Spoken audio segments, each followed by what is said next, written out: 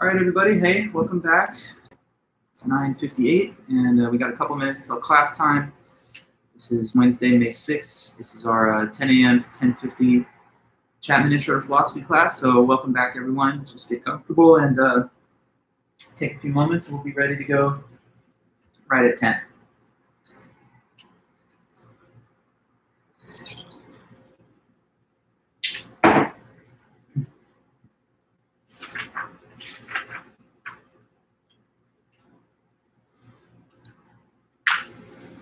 Hey, kitty.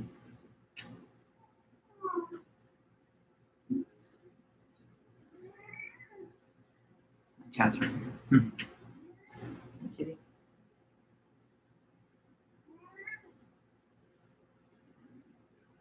Kitty.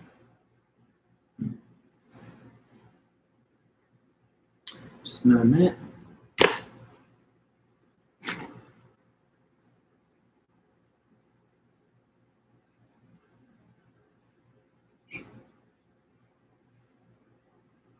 Hey, Kaylee.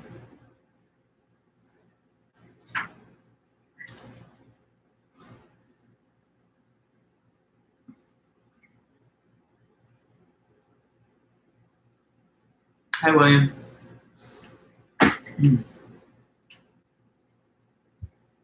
Jessica, nice to see you there.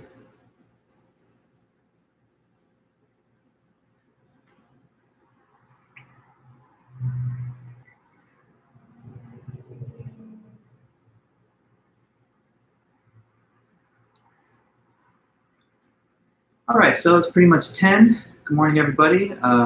Anyone that's watching and that's here in the live stream, feel free to say hi. I see you guys that have already done so. Nice to be here with you guys again, and we're just going to continue. We have a couple of more meetings, so let me just make sure everyone is clear about what's coming up. Obviously, your second essays are due Monday, so you should be working on those. And if you haven't already, I would say get started when you can, because it's hard to write a philosophy paper on very short notice. So anyway, that's due Monday, and then I'll be grading it over next week. Hey, Brian. And then there's the final exam. I gave you guys the study guide questions for that, and so you're already probably looking at it. Next week, Wednesday and Friday, we'll hold the review sessions for getting ready for the final. And aside from that, we just have a couple of more lectures today, Friday, and Monday. So this is one of the last 3 lectures, then there's 2 review sessions, and then the final is on the 19th. And all of the important dates and time slots and so on, they're all listed in our syllabus, so you can easily find them there. But let me know if you ever need any clarification about any of that stuff. So that's just, quick reminder, no surprises, but you just have your second essay in the final, so I just want you to make sure you remember that. Okay, so now what we are doing is we're finishing the class on one last final topic, which is the topic of life, the value of life, death, what makes life go well, what would make a human life go as well as it could go. And we're, as always, comparing different written accounts by philosophers over the different generations to try and answer this question, or at least give a sensible response. What would make a human life go well? So our first author about that topic is the ancient Greek philosopher Plato.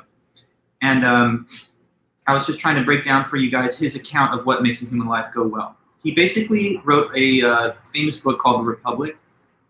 And in The Republic, he gives an account of what would make for the ideal human society, what would be the best human type of state that people could live in. So he has this vision of like a utopian society, which he calls the Republic. And then what he does is he uses the elements of that description of the ideal society in order to explain what he thinks the best human life would be for an individual. So a little bit of refresher, a little summary, a review of last Monday, last meeting. He says, okay, so first off, the Republic, it's divided into 3 big parts. And here were the 3 parts. You had one class of society, which he called the merchants. The merchants are the biggest group in society. It's all the people that just work a trade or a craft, who produce goods or services and either trade or sell them for profit. So it's all the working people trying to make money, trading their wares, trading their skills, selling their goods. Now, the second part of the Republic, with a different function, are the warriors. And the warriors are basically like the equivalent of military and police. Their job is to provide security, defense against external threats and internal instability. So their job is not to sell goods and services and profit off of them, but instead to offer their capacity to, physically defend the republic. And then the third group, which is perhaps the most important of all, were the kings. And kings are just the equivalent of the leadership class of society. So like presidents, prime ministers, monarchs, heads of state, congresspeople, the ones who institute the policies, the ones who parts of the republic. There's a virtue that goes along with each part. A virtue is a quality that if a thing has it, then it will be able to perform its function excellently well. So the kind of attribute that would make a thing very good at its task or its job or its function. So for the merchants, the virtue was to have temperance. Basically, people that want to make money and profit off of the sale or trade of their goods and services should be willing to have a little bit of self-control. That's what temperance is. So self-control and moderation with respect to your appetites. If the merchants are good merchants, then they should make profit, but they shouldn't try to be so greedy that they end up engaging in fraud or corruption or something like that. Next up, the warriors. If they're going to be good and capable warriors, good defending fighting forces, then they have to have courage. Courage is the virtue of being able to face danger when it's needed. So if they were not courageous, then they would not be good at defense because they'd be too scared to perform their job. And then third of all, the kings. Since they are the leaders and the ones that have to decide on the policies, they should have the virtue, the quality of wisdom. Wisdom means that you're good at making plans, that you're also good at long-range judgments. So we want to have leaders in place that are smart, basically, and wise. If they are not, then they're not going to make good decisions, which would lead the republic into its own self-destruction. Okay, so when you have these temperate merchants, courageous warriors, and wise kings, all of them working according to their own virtue and not overstepping their boundaries, not trying to do the work of other parts of the soul, but only their own job, and the lower parts of the soul willfully submitting to the rule of the kings instead of trying to overthrow or subvert his rule. That's when the society, the republic, is working well and is in its highest condition. So he says that's the kind of harmony and balance that you want among the parts of the republic. Have each part doing its job, but not any other part's job, according to their virtue, and in willful submission to the right ruler of the king. Now, okay, that is supposed to provide us with a model to describe what the best individual human life would be. Because the way Plato thought was that the soul and the state are parallel. The state is like a much larger version of the soul, and the soul is like a microcosm of the state. So what he thought was that the human soul is also divided among three parts of it in a way that's very much similar to the division of parts in the republic. So that's what I'm going to put next on the board. We talked about the three parts of the republic. Now we're going to extend that discussion by mentioning the three parts of the human soul. All right.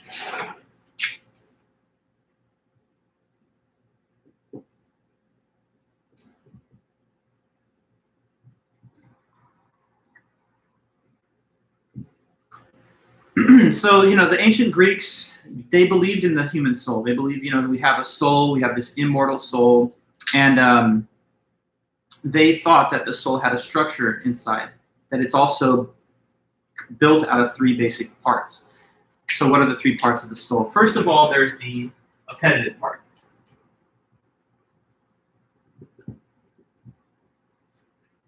Now, the appetitive part of your soul is the part of your being that has appetites. So appetitive, the word appetite is the root.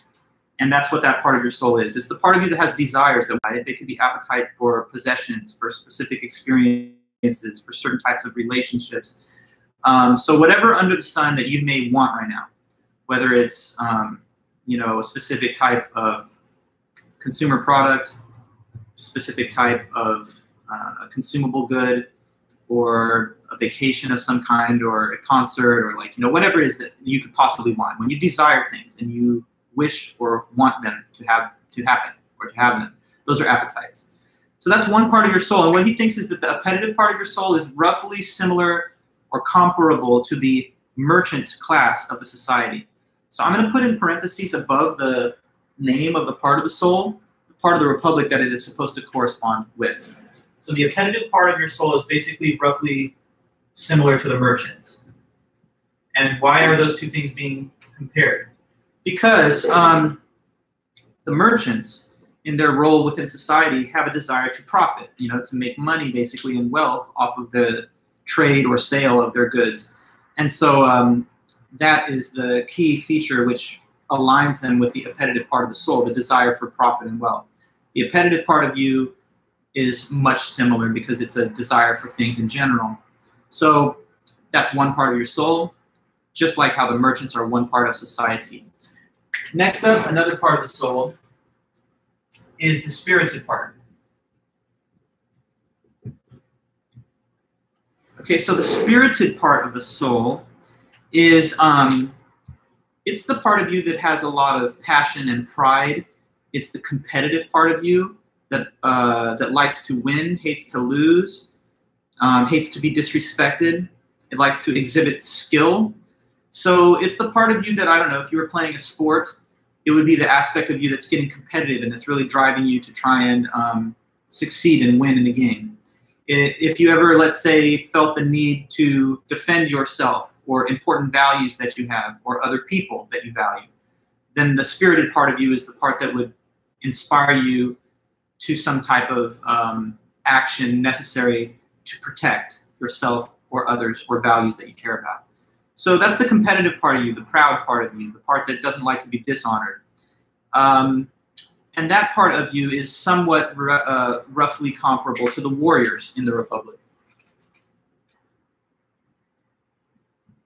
Blues would not want to be disrespected or dishonored, and they're willing to act in the defense of themselves or others or important values. So that's the spirited part of you, comparable to the warriors.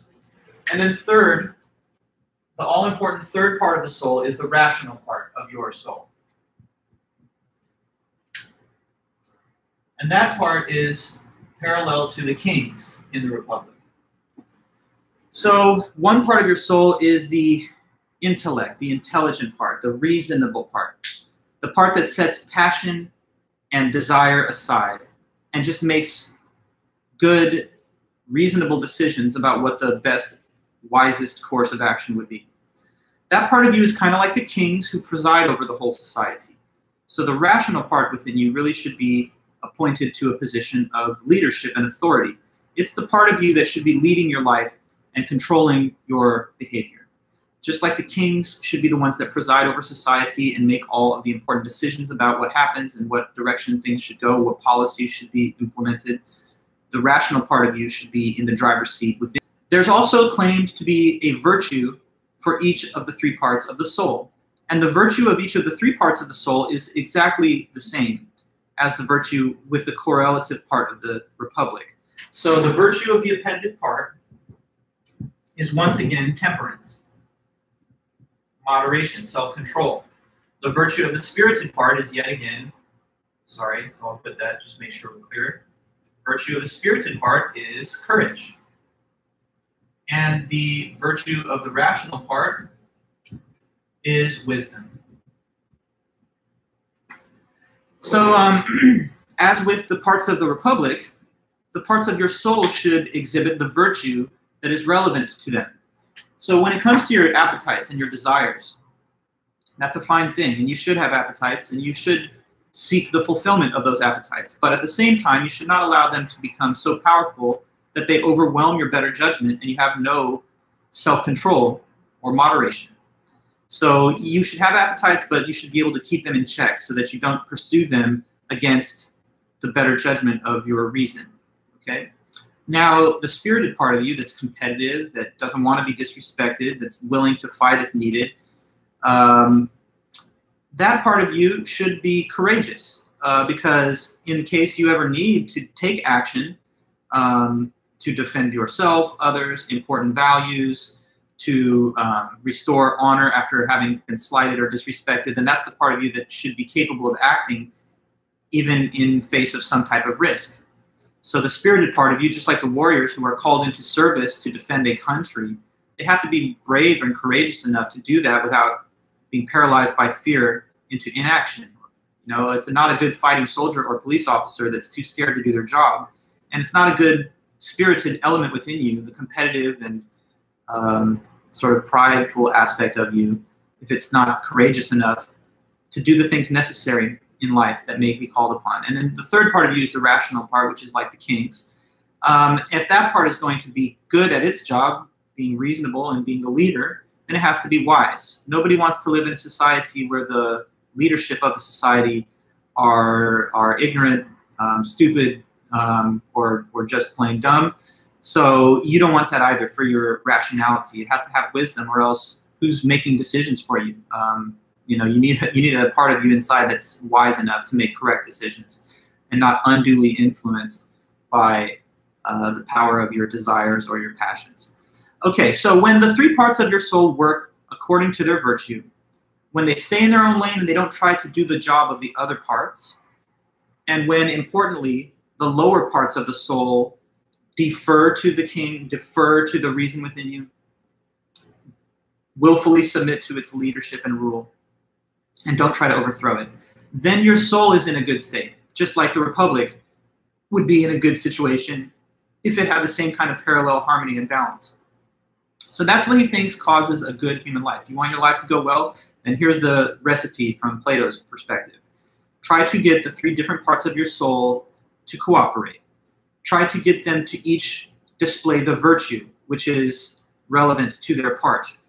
And make sure that they all submit peacefully to the proper rule of your reason. And do not try to, let's say, gain supremacy or power or control over you. Let the lower parts do their job, but not try to take leadership over the reason. Now, that would be a good human life. The same with this Republic. A Republic that's not doing well is one where the parts of the Republic are stepping outside of their boundaries to take more influence than they should. Like, say you had a competitive merchant class that had no degree of moderation, then they might end up engaging in fraud, abuse, and corruption in order to increase their profit margins at the expense of the consumers. And they may even then try to influence the levers of power in government to conduce to their greater advantage, but to the instability of the society as a whole. And that would not be a very good and flourishing society. So they got to stay in their lane and not try to take over. Say you had a society where there was a military coup. Basically, the soldiers and the military overthrow the wise leadership and now try to take power in that way. But spirited warriors are not wise and rational policymakers and planners. So if they take that power, they're going to also make bad decisions because they don't have the wisdom that makes them capable of ruling. And that's the way that the Republic would go to its own ruin, and your own soul would similarly be harmed if the lower parts of it took too much power and stepped outside of their lane. So here, I'll read to you what he says about these points. He says, right at the beginning on 743, we are agreed that the same number and the same kinds of classes as are in the city are also in the soul of each individual. This is Socrates talking to Glaucon, Plato's older brother. So at times, Glaucon steps in and says, yes, true. So that's true. Socrates continues, therefore it necessarily follows that the individual is wise and in the same part of himself as the city. That's right. And isn't the individual courageous in the same way and in the same part of himself as the city? And isn't everything else that has to do with virtue the same in both? Yes. Moreover, Glaucon, I suppose we'll say that a man is just in the same way as the city. That is true. And we surely haven't forgotten that the city was just because each of the three classes in it was doing its own work. I don't think we could forget that. Then we must also remember that each one of us in whom each part is doing its own work will himself be just and do his own, of course. Therefore, isn't it appropriate for the rational part to rule, since it is really wise and exercises foresight on the behalf of the whole soul, and for the spirited part to obey it and be its ally? Yes. So he says, then he talks about the the spirited and the appetitive parts, he says, isn't it, as we were saying, a mixture of music and poetry on the one hand, and physical training on the other that makes the two parts harmonious? Stretching and nurturing the rational part with fine words and learning, relaxing the other part through soothing stories and making it gentle by means of harmony and rhythm. And these two, the rational and the spirited part, having been nurtured in this way and having truly learned their own roles, will govern the appetitive part, which is the largest part in each person's soul and is by nature most insatiable for money. They'll watch over it to see that it is not filled with the so-called pleasures of the body, and that it does not become so big and strong that it no longer does its own work, but attempts to enslave and rule over the other classes until that it is not fit to rule, thereby ruining everyone's life. Yes. Then wouldn't these two parts also do the finest job of guarding the whole soul and body against external enemies? Reason by planning, spirit by fighting, and following its leader and carrying out the leader's decisions through courage. Okay? So basically what he's saying is that in the Republic, sometimes you're going to have the kings and the warriors act together to curb the overactive desires of the merchants. And that's also true of your soul. Sometimes your reason, acting together with your spirited nature, will have to turn back the excessive demands of your appetites. But when they do that, and when reason is allowed to rule and not overthrown or challenged by the inferior parts or the lower parts of the soul, then your life is going well because the parts are balanced, the proper element within you is appointed to leadership, and none of them are fighting with each other or in a state of tension or conflict. So that's what he thinks would lead to a good human life. Now, some people might say to you, well, let's get to that in a moment. Here's what he says next. Bad behavior, unjust behavior, where does it come from? It comes from imbalance and disharmony among the different parts of the soul. Where does just and correct and righteous behavior come from? It comes from the type of balance and harmony which he has argued that we should try to establish. So, let's get into that.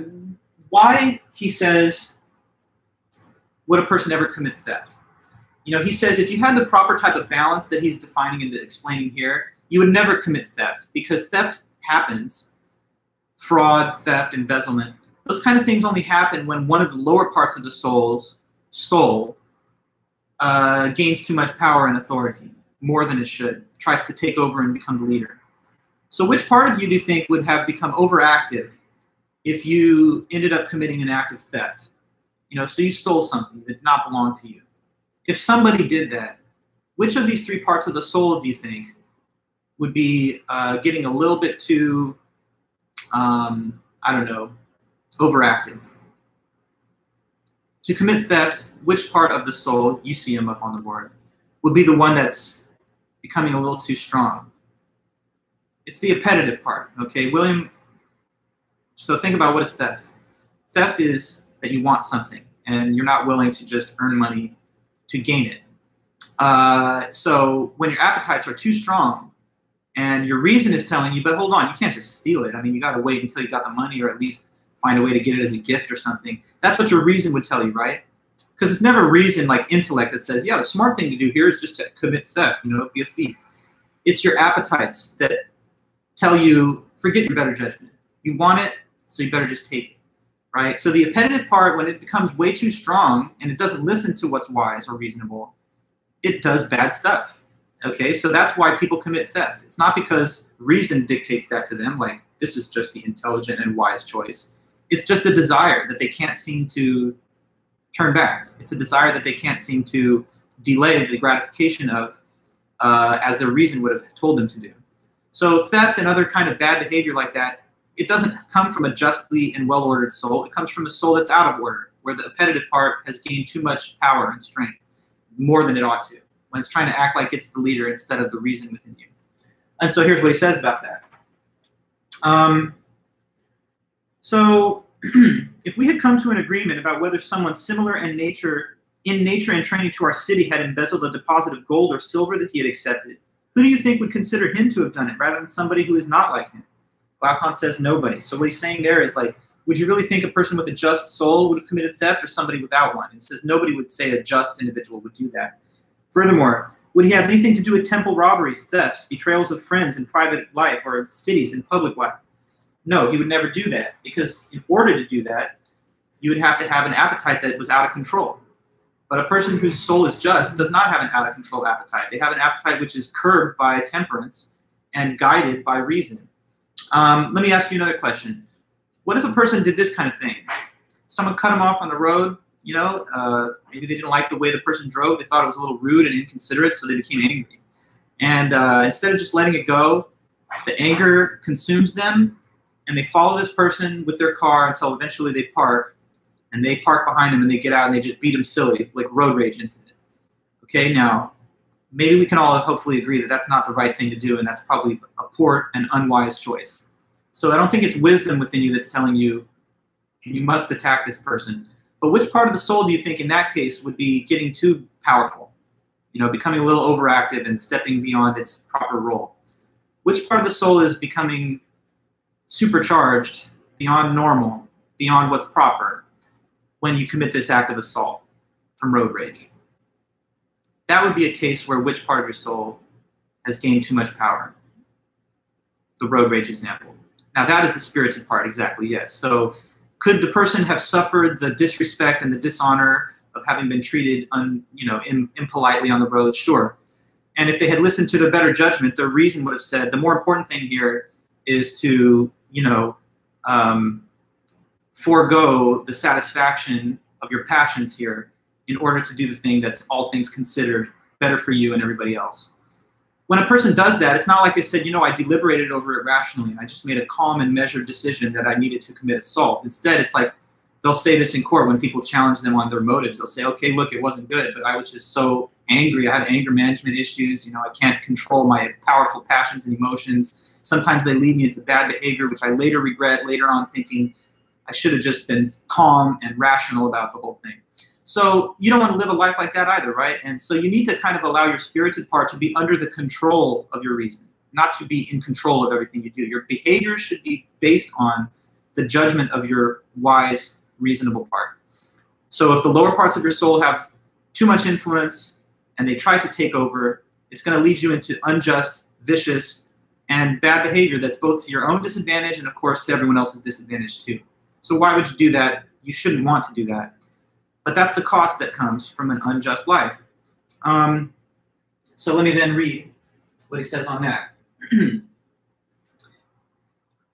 Adultery, disrespect for parents, neglect of the gods, all of those would be more in keeping with the unjust character.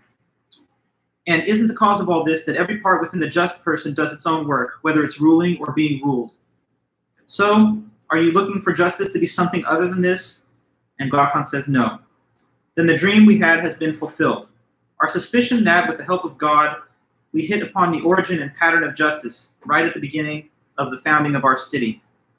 Okay, so that's the way that one should try to lead the best human life. Organize and harmonize the different parts of your soul. Make sure that reason is the leader, that it's running the show, that it's the captain of the ship. Have the other parts doing their important roles, but only in accordance with the virtue that is relevant to them.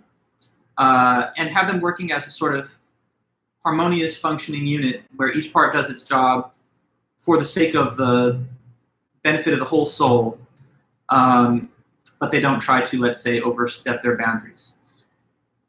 Okay, so after that, there's another question which is given. Okay, so I guess we've kind of given a basic description here of the ideal human life.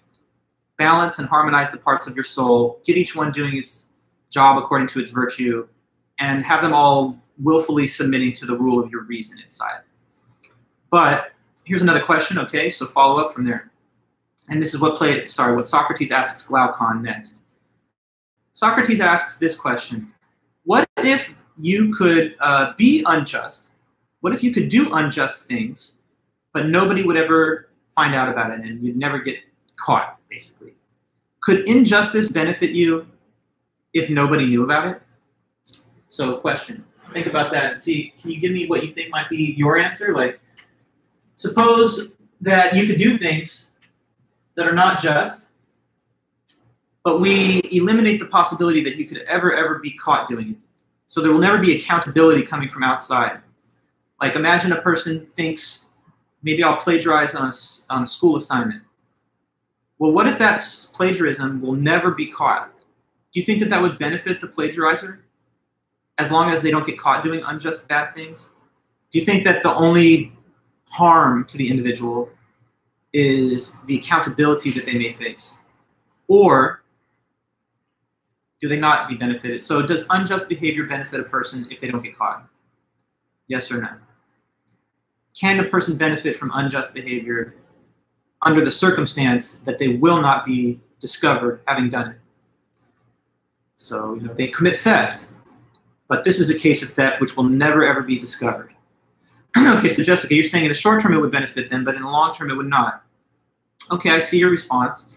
You're thinking that in a sort of superficial sense, they get the benefit of whatever the outcome is that they were trying to obtain through the unjust behavior. But maybe in some long-range sense, that's not actually to their deeper self-interest. Here's what Williams says. In the long run, their unjust behavior will harm them. Okay, maybe. And you're saying, Jessica, it's still a bad action whether or not you're caught. Good. Brian, no, they'll harm their own self to live a good life. And Caesar, I don't think so, because it is in the long term it will hurt them more. What do you guys mean when you say in the long term it'll hurt them more? Because I'm giving you a hypothetical in which they will never be caught in the long term either. So imagine that this person will permanently escape detection from their pattern of bad behavior, and they'll go to the grave never having ever been noticed by any other person having done anything bad. But they did do those bad things. It's just that nobody knew it. So like, you know, a case of a person who stole a bunch of stuff, nobody ever knew about their theft. Throughout their whole life, they just kept getting away with it, and they went to their grave undetected. Do you understand the hypothetical? I'm not just talking about a one-off case. Okay, so William, you say, because I think a lot of unjust behavior is dependent on situations, so if their situation won't allow them to benefit, although unjust, means then they're screwed. Perhaps, but I mean, we're asking it in a hypothetical sense, right? Like, I know in real life, when you do bad things and you don't get caught, you feel like, okay, I was rewarded by that, so it gives me an incentive to continue. And then if you keep persisting in that pattern, eventually you will be caught. Perhaps that's what you guys think when you think, getting away with it today, but you might not get away with it over and over again in the long run. And so it would be better for you not to go down that road. But we're asking the question, what if in theory you would never get caught? Would you still be benefited by it? So let me just give you Plato's answer, and I think some of you guys are getting to the same kind of conclusions that he does, but on a different basis. Brian say, but subconsciously they'll know themselves that it isn't the right way to live. True, and that's also touching on his way of thinking about this. So let's go into it now. I like having those discussions. But here's how he thinks about this question. You might not be surprised. He says, no, you don't benefit. Even if nobody in the world ever finds out about it, it is not to your self-advantage. It's to your disadvantage to commit unjust acts. Whether or not anybody finds out about it, you're going to pay a price. So here's the point he makes. He says, when you do unjust behavior, whether or not anybody finds out about it, the price you pay is that you harm your soul inside. You're corrupting and damaging your soul and the internal constitution of it when you commit bad behavior. So you may think, because there's no social accountability, because there's no penalty that others impose upon me, I'm not jailed, I'm not disliked, I'm not discovered, that's the only harm. But he says, no, there's an internal harm that even if nobody knows about it, it still is happening. And that is the corruption and the destruction of your soul inside. So Caesar, let me get your question or comment. For example, if you plagiarize, you might benefit in the short term, but because you won't have to work hard, but in the long term you won't learn, and that won't benefit you. True. That's one type of example. What Plato is going to do here is generalize from the existence of such individual examples to the bigger picture why overall nobody ever benefits from any unjust action, whether it was the plagiarism case or the theft case or, you know, cheating in another way, like in a relationship or anything else. So let me tell you one little thing about a myth that is sometimes described by the Greeks that is often referenced in the same mention here on this topic. There was a myth back then called the Ring of Gyges. And according to this ancient myth, there was a mythical ring. If you could find this legendary Ring of Gyges and you could put it on, it would cloak you with invisibility. So basically with the ring on, nobody could see you, and you can move around cloaked by invisibility, no one knowing where you were at. Now imagine that you had this type of ring. Clearly you'd be tempted to do all kinds of things, right? I mean, you could easily steal and no one can catch an invisible thief. You could, I don't know, eavesdrop and obtain surveillance on information that you're not authorized to know about. You could trespass and blah, blah, blah. So you can do all kinds of things that no one would ever know about. So you could also ask this question in that way. If you could put on this ring and do a bunch of stuff that you shouldn't do and no one know about it, would that be to your benefit? So look, here's his reason. He says, no, you're not going to benefit from that. Because what happens when you behave unjustly is that even if no one else can see or know, you're damaging the soul inside. So he tries to explain it by means of a visual metaphor. This visual metaphor is chosen by the author Plato, and as we've seen in philosophy, a lot of times creative examples are given to illustrate a concept. And so here we have another case like that. The example given is of like a three-headed creature. Okay, so just bear with me as I try to draw, if I can, this three-headed creature that he mentions. So let me just first of all put the point that this is illustrating. So question was this: does unjust behavior benefit you if nobody knows about it?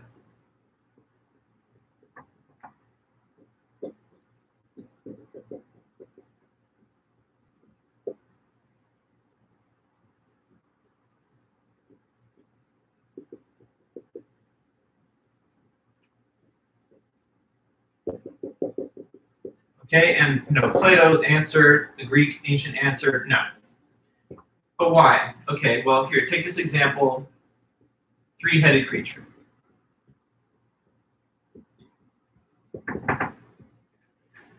Okay, so here is a creature.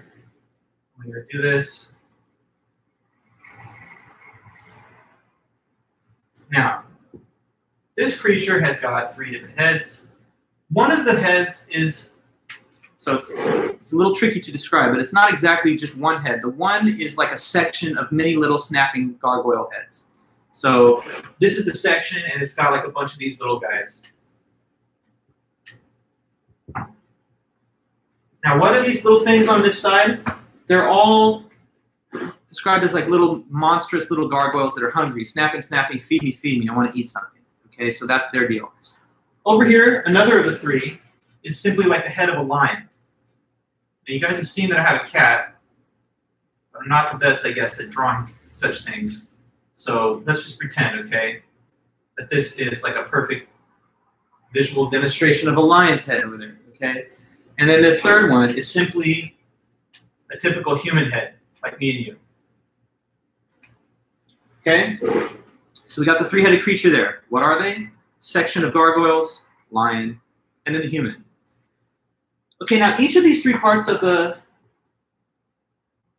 3-headed creature, each of the 3 heads, is supposed to be a symbol of one of the 3 parts of the soul that we all talked about. Okay, so now, snapping gargoyles that are like, feed me right now. Which part of the soul do you think that they're supposed to stand for?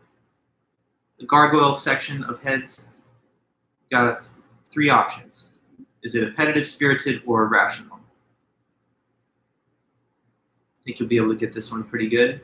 That's the appetitive part, correct, Jessica? Yeah, so that's the part of the soul that wants things, that's desiring. That's symbolized by their appetite for food in this case, okay? Now the noble lion, the proud lion, king of the jungle. Which part of the soul do you think that is supposed to symbolize? This lion head? Probably you can deduce. It's the spirited part, right? Because, lions are proud, they're, they have a lot of physical ability and they can defend. Now, the third part, the human, that's obviously the rational part, because a human being is, infinitely more intelligent and intellectually skilled than either a non-human lion or these little gargoyles, which have the single thought, eat. Okay, so now, he says this, imagine that this 3-headed creature, that's how it is on the inside, these 3 heads. But on the outside, all that outsiders, third persons, can see is which one of those 3 heads. From the outside looking in, everybody just sees which one of the 3.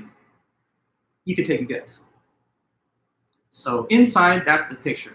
That's the reality inside.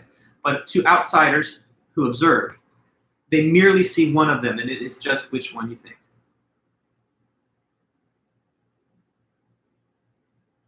The human one, right? Yes, exactly, Caesar. So to an onlooker, it's a simply normal-looking human face. Hi, how are you? Kind of like any of us. But he says, I want you to imagine that this is what's actually going on within the person, okay? Inside, what nobody can see, but what is actually going on behind the scenes, suppose, is that all these like gargoyles, they're snapping at the human head, lashing out towards him, getting dangerously close to biting his head and stuff. And so he's cowering in terror and fear away from this hungry set of little snapping gargoyles. But even as he's recoiling in terror from them, the lion is threatening him from the other direction and nipping at him and trying to bite him up from that side. So the human being within this situation has been dominated and enslaved by the other parts. It's been controlled by their overreaching power. And so it's now basically going to be forced to be dragged along wherever either of the other two parts leads. And so even if nobody else knows that that's the real situation inside, that is the way the person is living inside when the soul is disordered and unjust.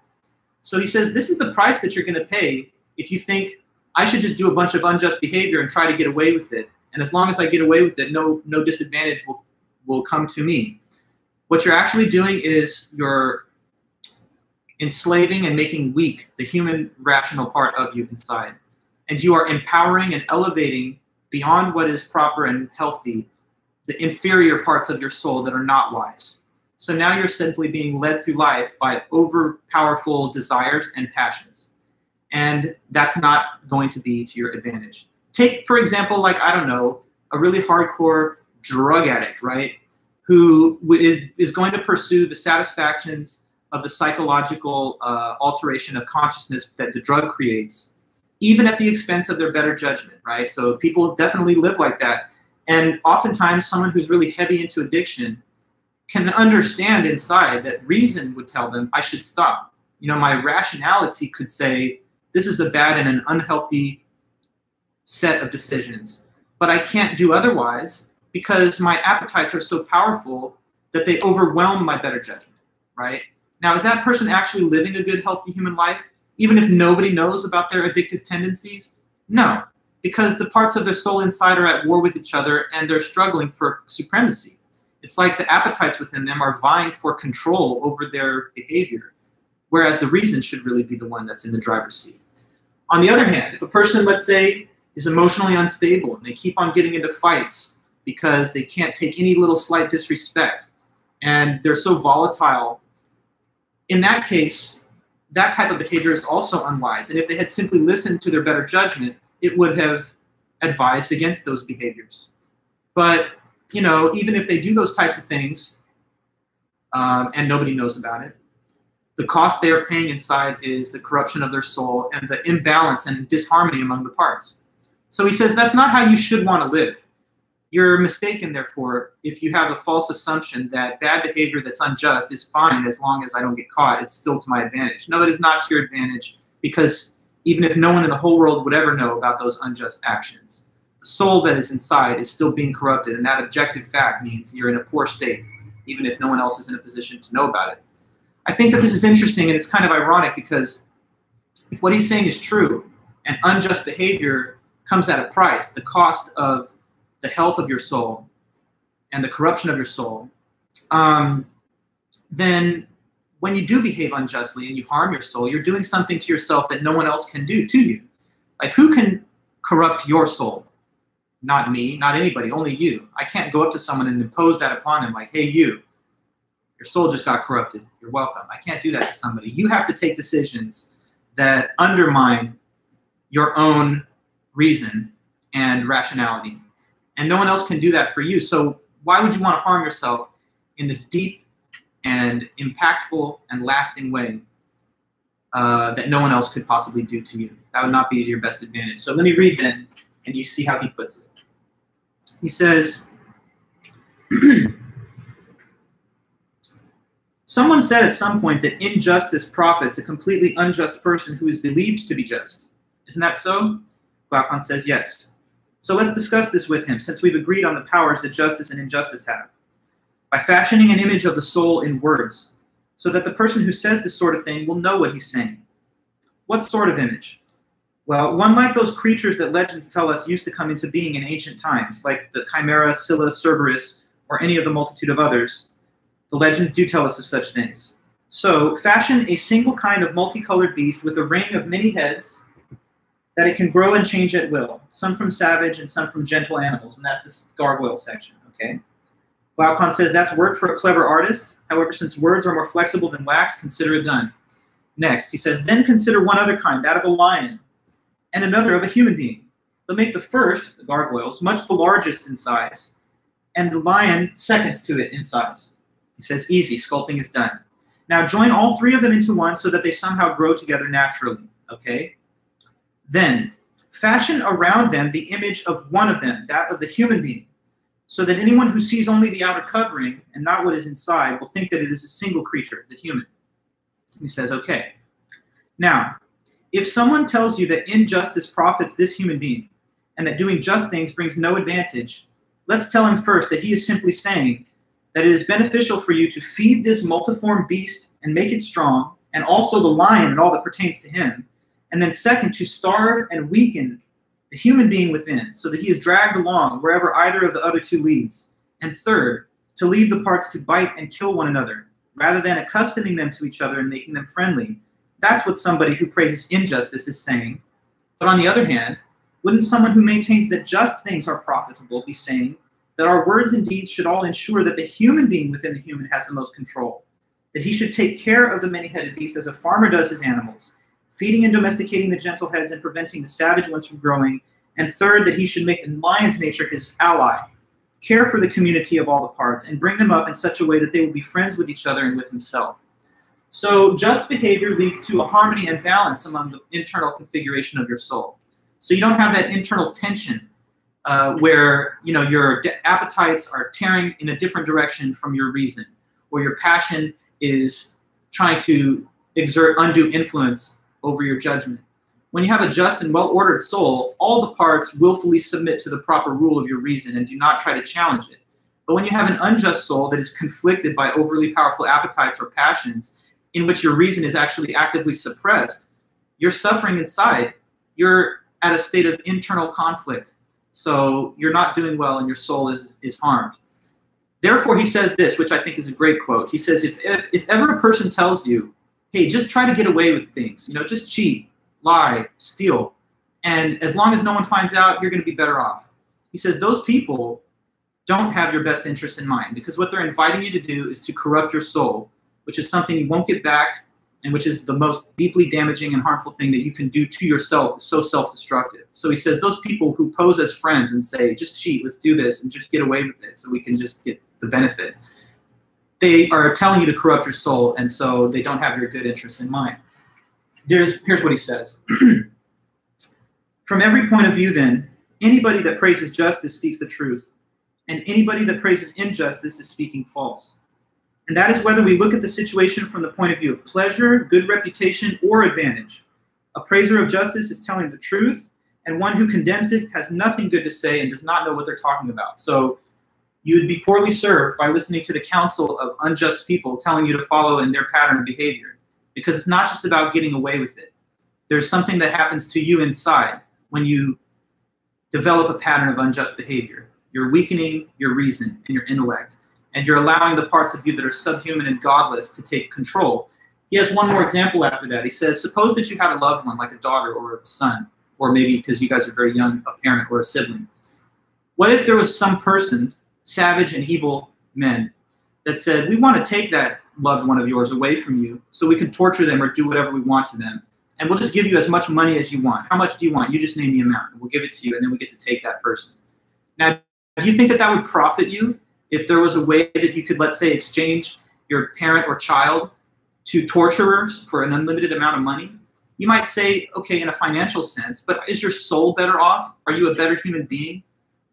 Definitely, I think we can say no. And so he thinks the same is true of a person that sells out their reason for the greater satisfactions of their passions or appetites. And that's what he says here. So that'll be the last quote I read. He says, in light of this argument, can it profit anyone to acquire gold unjustly, if by doing so he enslaves the best part of himself to the most vicious? If you got gold by enslaving your son or daughter to savage and evil men, it would not profit you, no matter how much gold you got. How then could you fail to be wretched if you pitilessly enslave the most divine part of yourself to the most godless and polluted part, and accept golden gifts in return for a more terrible destruction? So that's how he rests his case. Do you want to lead a good human life? According to the Greek ideal of Plato, you should be trying to harmonize and balance the parts of your soul, empower the reason within you, allow it to lead on like the king of a just republic would do. Each of the three parts of the soul has an important role to do, just like each of the three parts of the republic. So you hear that as my cat sneezing. Hey, kitty, sorry. So try to achieve the same balance that we see in the republic within the parts of your soul. And if you have the mistaken assumption that unjust behavior could be to your benefit or advantage, as long as it goes undiscovered, you're going to be poorly served, because what you're going to do is create this kind of internal situation where the human head has been enslaved and dominated by the lower parts of you. You don't want to live that way. So to ensure the just and righteous human life, the best life that you could live, try and achieve the paradigm which he describes in this book, The Republic. Now, we've got more to say on the value of human life and what makes a life go well. This is not the only view. This is not the only account. So on Friday, when we come back, we're going to compare this against a much different thought, which is given by the 20th century philosopher Jean-Paul Sartre. So it's a much more modern and a lot more subjective account of what makes a human life go well. For him, there's no one-size-fits-all universal approach. It's much more individualistic, according to Sartre. So that'll be a whole different look at what makes a life go well. But now you've heard this Greek account, which is quite influential and is considered, a classic throughout intellectual history of the West. And then on Monday, we have one more paper, which is Derek Parfit, and he also talks about, what he thinks will make a human life go well. So we got 2 more essays. We're going to end with Parfit, and then Wednesday and Friday next week, we switch to review session for those study guide questions that I sent everybody. All right, then. So I guess we've reached the end for today's meeting. As usual, really appreciate you guys' attendance and contributions to the live chat. Take care, be healthy, and I will see you guys for sure on Friday. Let me know if there's anything else you need, and I'll be checking my emails, regularly. So have a good one. Bye-bye, guys.